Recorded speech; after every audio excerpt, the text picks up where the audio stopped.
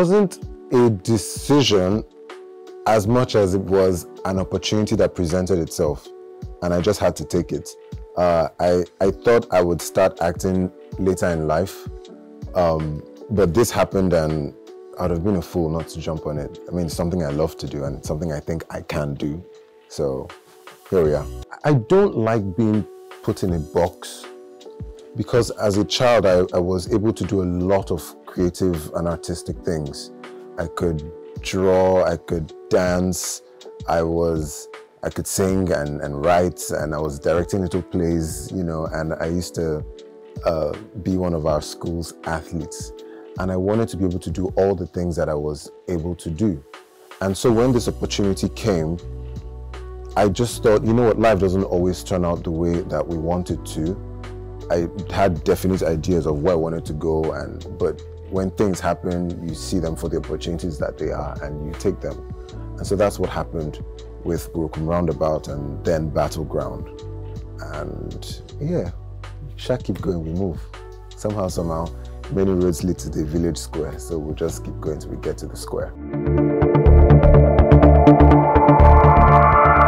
I played the lead role in a film called Broken Roundabout, directed by George Sunumkura, and we filmed it in Makurdi, which was nice because I got an opportunity to visit Makurdi again, visit Benue State again.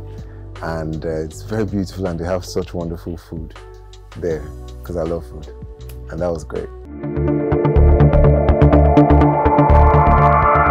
Not professionally, I wasn't acting, but I did a couple of plays in church. One of the plays was put together by Shayo, who heads Source Productions that brought us, you know, Inspector K. She's really, really good at that. And I did some acting for my grades in school. So, and then of course, you know, church choir and drama groups back when I was a child. So I've always been doing this, but just 2016 is when it became professional for me. I had a day job. I was a civil servant. I worked in the Ministry of Aviation, specifically in Nigerian Airspace Management Agency. I was a public affairs officer. So yeah, I did that for about 4 to 5 years. And even though, you know, the corporate world is not the path I wanted for myself, it definitely taught me a lot about working with people, about patience and work ethic and working under people. Whether you enjoy it or not, you just have to do that. Well, definitely it has given me a sense of structure, of timelines, of getting things done, of putting in the work. Because, you know, a lot of people would think that is it not to act, is it not to just cram lines, and you know, but this just gives you the sense that what you're doing is work that matters. And so as you would put in effort to, you know, file documents and you know all the stuff you do in the corporate world, so you put in that effort and creativity and time into doing this work in your artistic field. So there've definitely been lots of ups and downs. The ups came, you know, with the release of my first single, 411, and that's just, you know, I was getting messages from people around the world, and you know, that was weird because yes, you know, this is sort of what you want, but it's never as, you never really expect it to be the way it happens. And just getting messages from people that the things that you imagine and create touch their lives is life-changing. And you know, being on shows like Battleground and Smart Money Woman and all the things that I've been able to do in this little time, and now La Femme Anjola, it's made all the down moments worth it. And you know, lows are as important as the highs, because with the lows you appreciate the highs more. The lows teach you humility and they teach you grace. They teach you patience. They teach you the importance of self-awareness and confidence in who you are and what you have to offer. Yeah. I mean, of course, rejection is part of the game, you know. I think as an actor, as a singer, and I think generally as a creative, let me speak as a creative, you face a lot more rejections than you do approvals and acceptance, because there are lots of people who are fighting for the same things that you are. You go into audition for a role and there are probably like 27,000 other people who wants the same role that you want. So, I mean, you win some, you lose some, but there's plenty of fish in the sea and you just keep casting your net till you get the one that you want.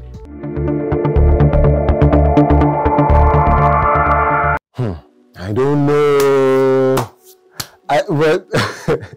I feel like because of the way auditions happen here, especially open auditions, when you call, you have to put it into perspective. There are lots of people who are desperate for opportunities because life is hard in this country. And so when there is an opportunity that people see that can lead them to, in some way, their faces on a billboard and money in their bank account, they're going to rush at it, whether or not they have the talent to be there or not. And I think people who audition generally do not do a good enough job sifting out people by, you know, like putting out all the sort of information that you need. Oh, we need this sort of person for this sort of role, because a lot of them are general. And so by the time you come for auditions, it's a lot of people, and people who audition are tired. And so finding people at open auditions becomes a lot harder, because by the time you've seen like 50,000 people, you're tired. So even if people are good, you don't have time. It's like next. So I think personally that is something that should be improved upon. Now, as to whether they do find people at open auditions or if they do open auditions just for show, I cannot speak to that. I don't know. I have auditioned sometimes and I've gotten things from auditions and sometimes from referrals. So I just wish everybody the best, and I hope that they find what they're looking for in life. Not necessarily. The director reached out to me on Twitter. She said, "What's up? Work day. Are you interested?" I said, "Yes." Because I admire her work and I had introduced myself to her. And you know, I'd followed her, so, and she liked some of my tweets, which was like, Jesus Christ, oh my god. And she was a fan of the show I was on, Battleground. So when she came calling, yes, I did send in, you know, auditions, and she tried me out, but she had already told me that she wants me for this role if I was interested in it, and she sent me the script to read. And when I read it, it was like, you know, when Mildred Okwo reaches out to you, you're sure that I'll do like this.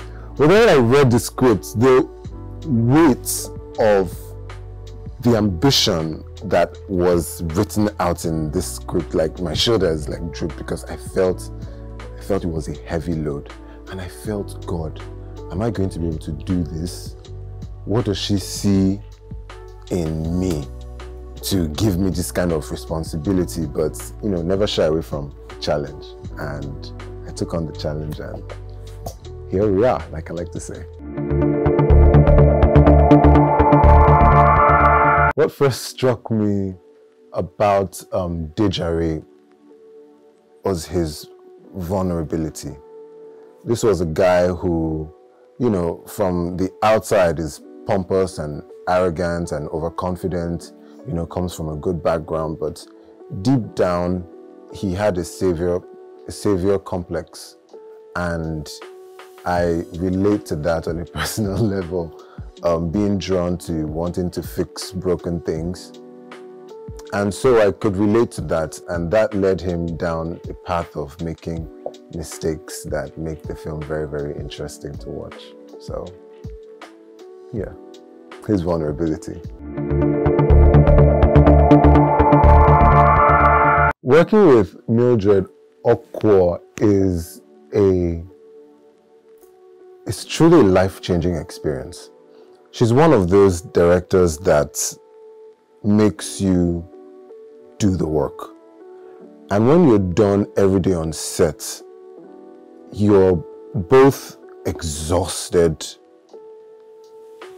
excited, happy, vulnerable, because she makes everybody that works with her, every actor that works with her, open up. So it's like you're psychologically and emotionally naked and just real, which is what she wants. She wants real. She doesn't have time for these things. And she takes care of her cast and her crew. She makes sure that everybody is on the same page, you know, up here, and everybody brings their best to the work. So I remember a scene where I was supposed to be very, very angry, but we were filming in Cape Town, and it was my first time in Cape Town, and I was so excited. And the anger was not there. I did not have any anger in me because I was in Cape Town in winter. Cold air was blowing me, my skin was fresh. I was happy. And so she stopped the shoot and she came and yelled at me. And, you know, that got me there because she knows how to say the things that will get you where she wants you to be. And she did that, and I was so angry. And then the next take was it. That was what she needed. But then the next few days, I still had to be in that headspace. But that night, she now came and she was now, you know, explaining and now trying to calm me down. I was like, no, no, no, no. I want to be angry. Like, I want to be mad. Don't calm me down. But, you know, she has a way of just, yeah, by the time she's done, you're now like happy again. So I hate that, but I love that. So, yeah. First of all, I will say that I grew up adoring and admiring Rita Dominic because, I mean, Rita Dominic. Let me just segue a little. When I was a child growing up in Calabar, we lived in Federal Housing Estates in one of those tenement buildings, you know, 4 flats in one building. And we was poor. And our neighbor next door, they were the first to have like a big television in the whole F line. And we lived in F12. And so they would open up their door so all the children on the street would come and watch television, but we couldn't enter because we were dirty little children. But I would always come out, you know, when Rita Dominic's movies, you know, were, you know, on. I remember Girl Scouts with Oge Okoye. And when Oge was like, "Get out of my sight, you stink of poverty." That was iconic. Anyway, so just growing up and just getting the opportunity to work with Rita, I was very, very nervous. I was very scared because before Rita would say, "This boy's mouth is smelling." And to me, where did you get this boy from? So, well, Rita is an amazing professional. She's very kind. She was able to put me at ease. So working with her, shooting those scenes was not as, you know, scary as I thought it would be. You know, we were in the scene and we had great chemistry. So it was actually pretty easy shooting those scenes. Plus, you know, we have crew in the room. So it's not like you can be, you know. So at least that kept, you know, the man in check. You know, plus the director should be looking at you like, so.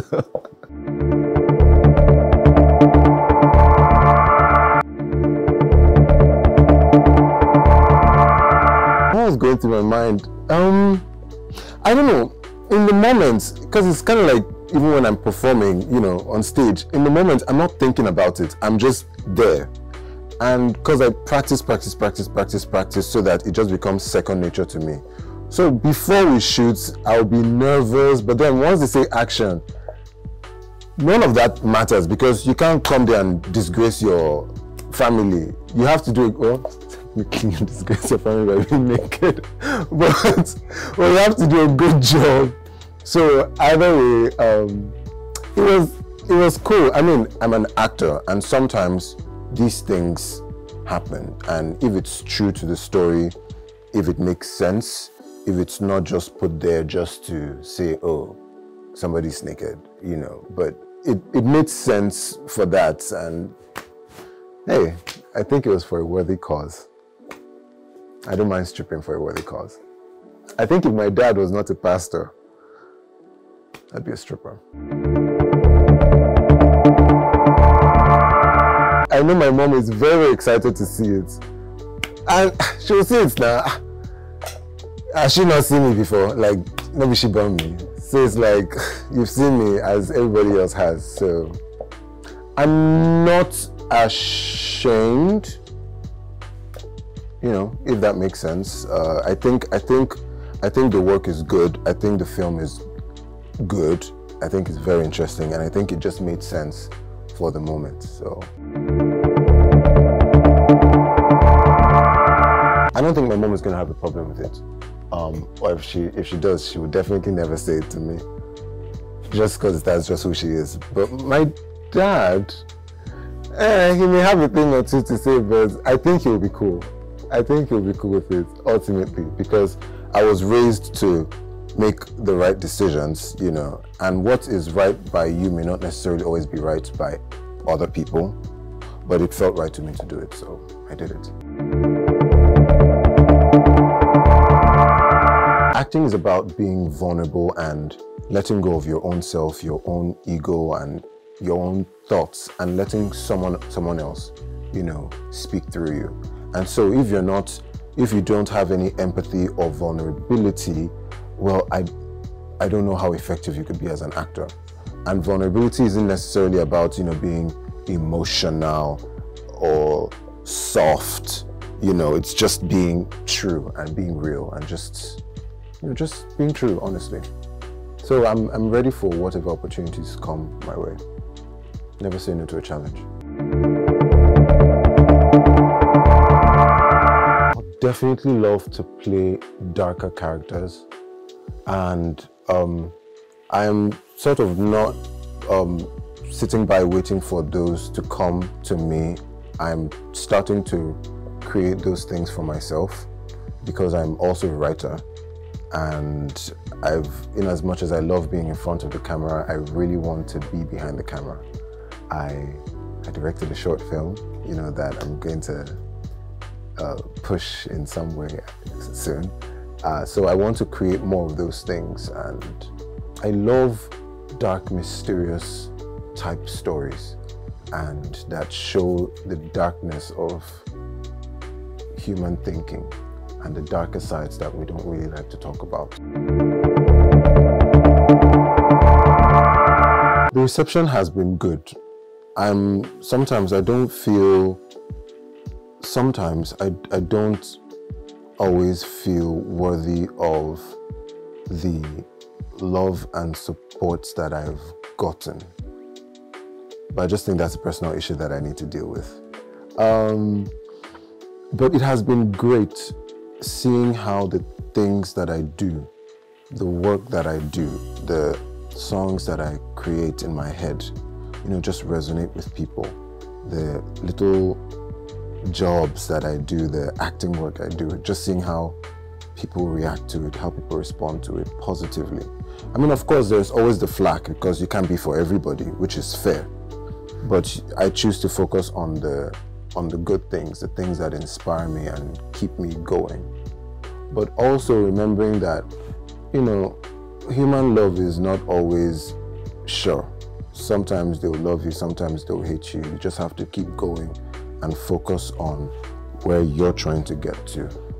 I just think that is how I think about these things, so that I don't let myself be swayed, and also surrounding myself with people who tell me the truth, people who don't lie to me. I don't like lies. yeah, just having a great management team, great friends and family support, and yeah, I think you're good to go.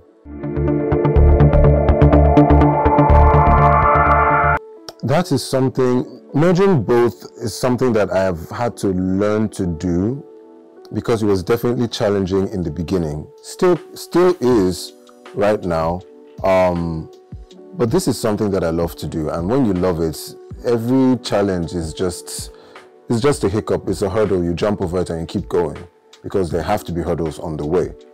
I also, like I said, want to produce and direct film and music content, because I'm very imaginative. There are worlds that live in my head, and sometimes I think I'm crazy with the sort of things that I think of and I create. And so now the work is in bringing all these things into real life, and it needs teams, it needs people, it needs funding, it needs real work, and that is really what I'm focusing on. Every other thing is, it will fall in place. People will say what they want to say, but when you give them what they see, they're going to react to it. First of all, very thankful for what Lionheart did. You know, just opening us and our film market and our film space to a much larger conversation. And, you know, thankful to like our older films that are being watched all over the world, you know, but not really being talked about like that. But then Lionheart came and just sort of opened up this door. So bless God for Genevieve Naji. And then Milkmaid came along and I saw it. And I haven't seen the full film yet, but what I saw just made sense. Of course, it's getting all the buzz that it's getting.